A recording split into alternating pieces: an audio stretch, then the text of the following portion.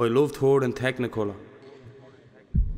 I loved her in big and heavy waves that washed over me and left me in a boyish drunken stupor, falling over myself at every turn and cherishing the purples, then the browns, then the yellows, of the funny bumps and bruises on my knees. She bandaged and kissed them better for me when it suited her, but when it didn't, she'd take her love to where it hurt.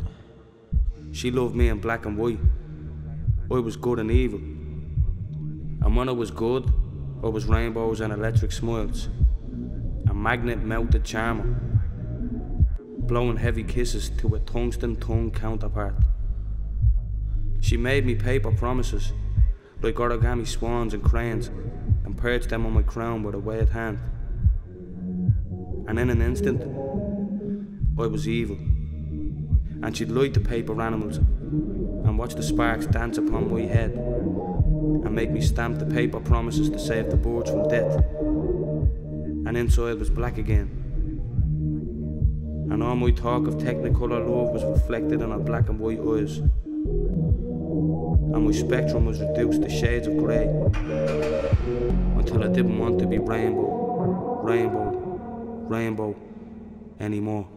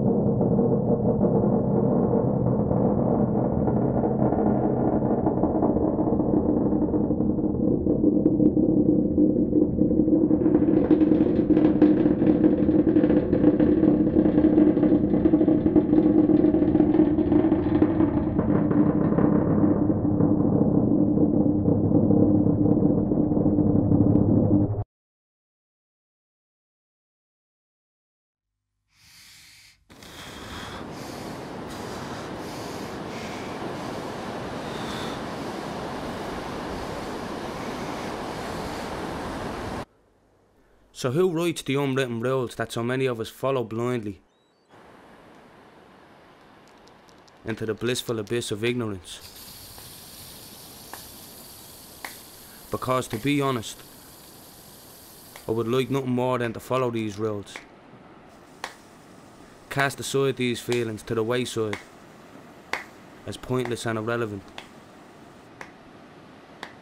bury these feelings under the comfortable blanket of social normality, and dive no deeper into my thoughts or actions than the depth of a can of Dutch gold or a dwindling hairy pouch of amber leaf. But I think, and I think,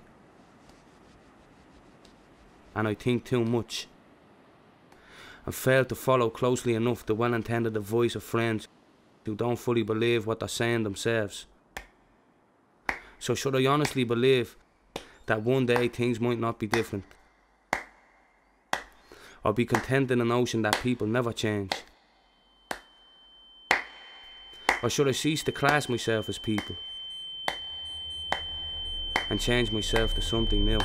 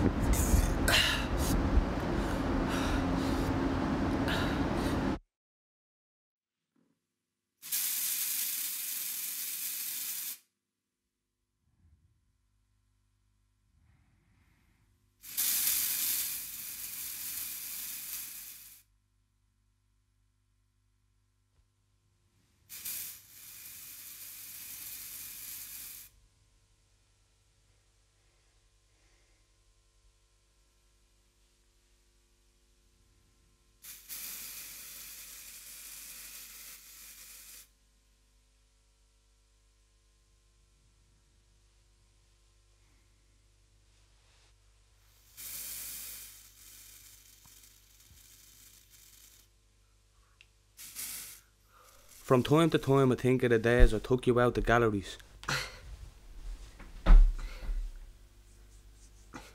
pretended like I knew something in some way meaningful about the works in an attempt to prove my worth to you.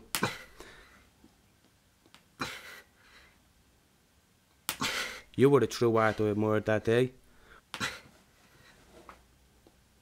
I remember being happy. I remember being truly happy. To be truly with you in that moment. To be whole with you. What a feeling pride is. Pride in what I had done. Pride in what I had achieved. How had I managed to wrangle you into my arms so tight I'd hold you late nights getting lost in your hair. Tight so not to let you go. Not too tight that I might murder you.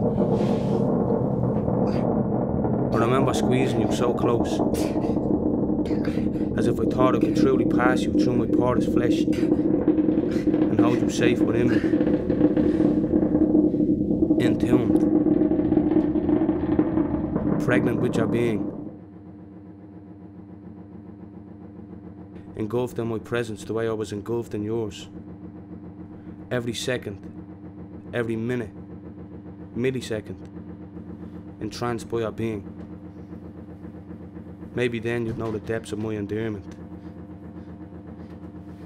So when people ask me how I've been, and I say better, it's true. I am better. I've been better, I've been worse. Better than I was. Possibly better than I will be. Because I can't say that I won't once more find a nest of tangled hair to lose my face in, late nights talking softly of nothing really in particular,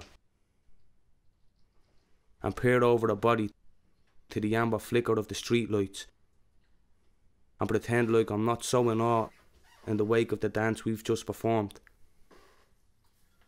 and wipe that boyish grin from my face.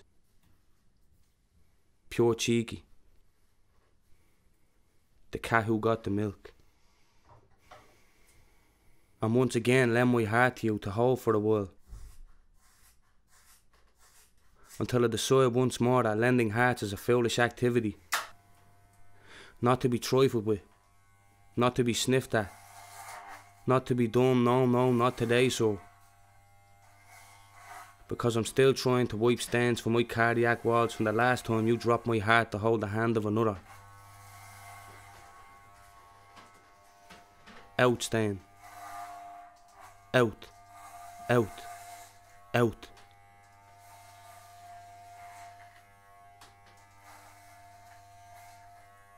That's the thing about stains. They stain. What is a stain that can be washed out but a blemish? Weak and puny blemish, existing for but a second then surrendered to the U-bend. The stain and all its impunity, impurity, improperty. Perfectly stubborn, relentlessly present. Infinite existence, infinitely overstayed. Stains are not washed out. They are forgotten and remembered, regretted and recounted. You stain me true and true. Out, stain. Out. Out. Out.